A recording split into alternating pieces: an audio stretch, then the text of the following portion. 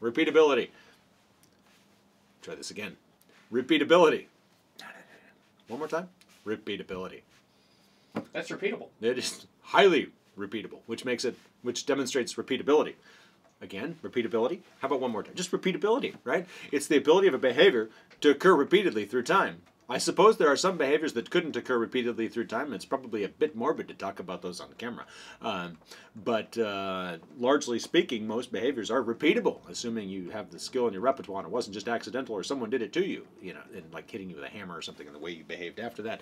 Probably not very repeatable. Maybe it is, but again, unethical and just too dark to put on camera.